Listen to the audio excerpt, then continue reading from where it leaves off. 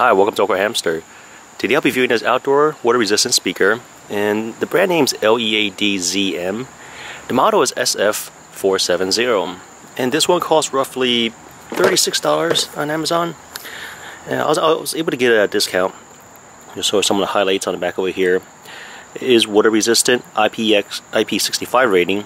It's got built-in 2,000 mAh capacity battery. It's Bluetooth 4.1 base microphone, so I can use it for conference calls.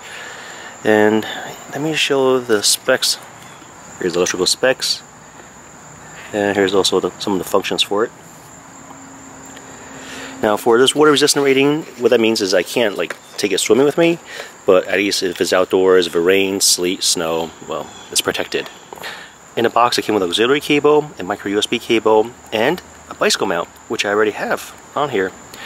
And the type of mount, it looks pretty much like a GoPro style type of mount, except that this one also has a right angled, the tripod thread.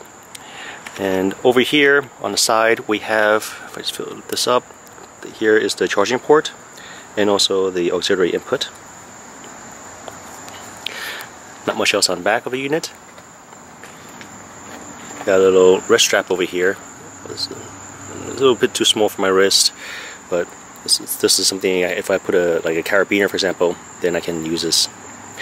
Then from the front, we have the power button from the left, volume down, or I can go back a track, play, pause, answer phone calls, plus, which represents the go forward track or increase the volume.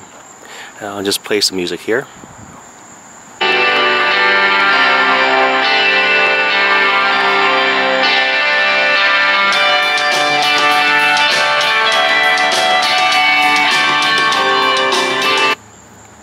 The audio quality is good.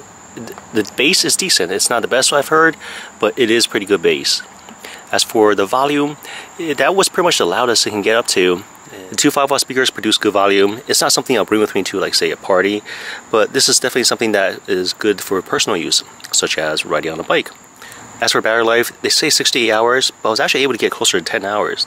And that's not even at 50%, it was more like 80-90% volume. Overall, it's a good personal speaker, and I would recommend it. Well, thanks for watching this review. If you guys have any questions, comments, and suggestions, feel free to contact me. Thanks for watching AwkwardHamster. Bye.